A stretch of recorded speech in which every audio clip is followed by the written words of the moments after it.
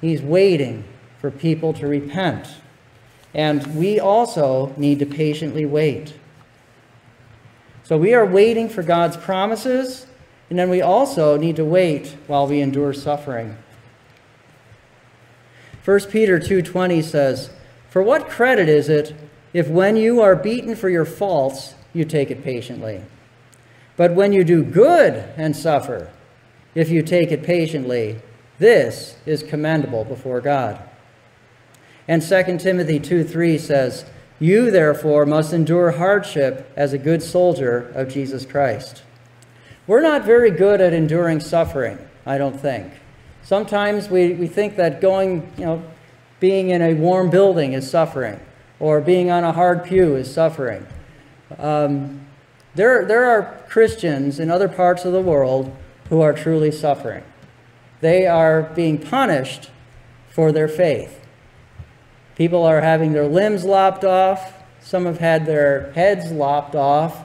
They've been burned. They've been thrown in jail. They've been starved.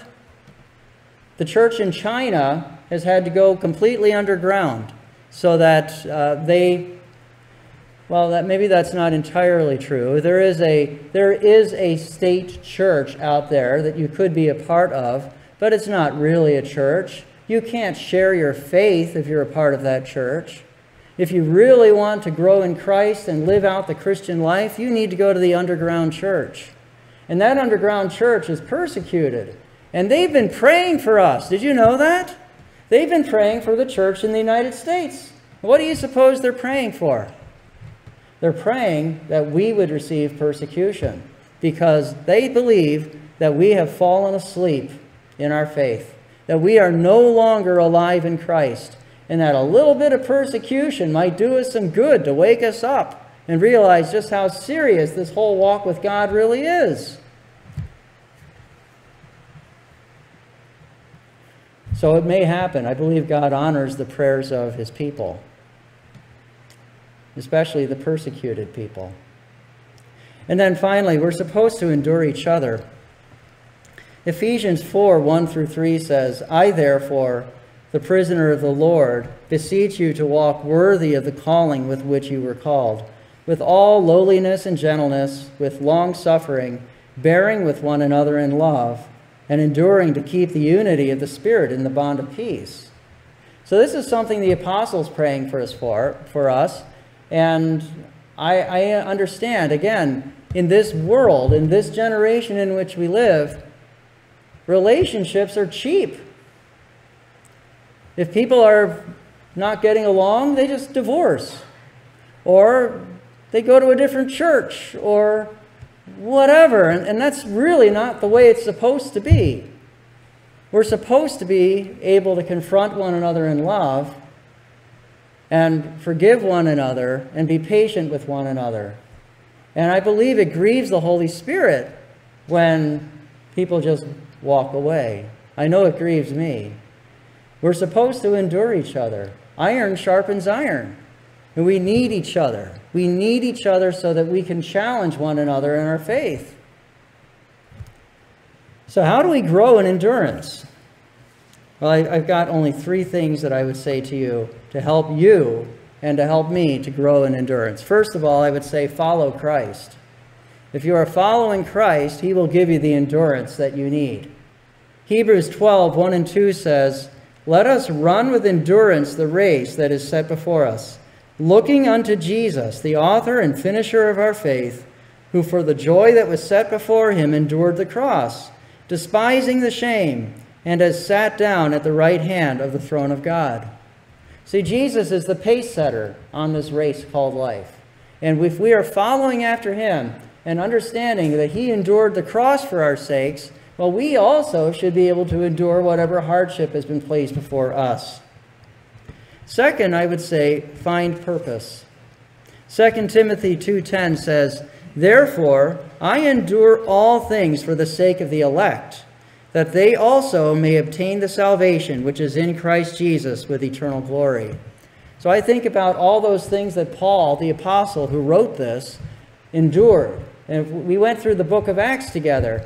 And in that book, we learned that he had been stoned. He'd been thrown out of synagogues. He had been mocked. He'd been whipped. He'd been thrown in jail. He was shipwrecked. All kinds of things happened to him. And he endured these things for you and for me. He says that he did it for the elect. The elect are those people that are going to come to believe in Jesus in all times. And since Paul was at the very beginning of the Church of Christ, he had that message that was going out. He endured for our sakes. He had that purpose.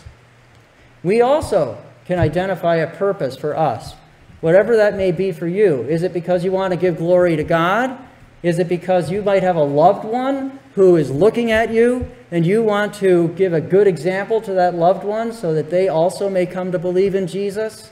If you can think about a purpose for the suffering that you are either enduring right now or about to endure, I believe that can help you to keep plodding step by step.